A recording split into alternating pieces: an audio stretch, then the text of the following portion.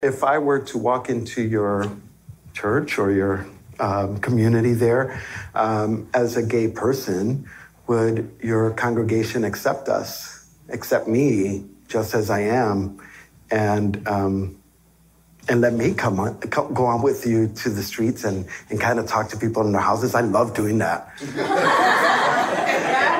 And conversation kind of like went downhill from there.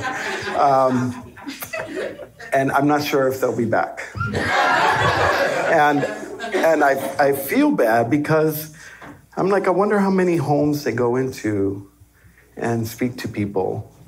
And I wonder how many people feel unwelcome after they leave. And I wonder what the purpose is then of going to people's homes and having good conversations with them until they find out about a little bit more about the person. Is that evangelism? I don't know. And so in this scripture, we're going to think a little bit about that. And let's think a little bit about letting go of our indifference of people and who they are. So pray with me, please. Kind God, we thank you for all the ways that you show up for us, the ways that we can embody who you are and your love in our communities, and that your Holy Spirit today would bring a fresh word. In your name, amen.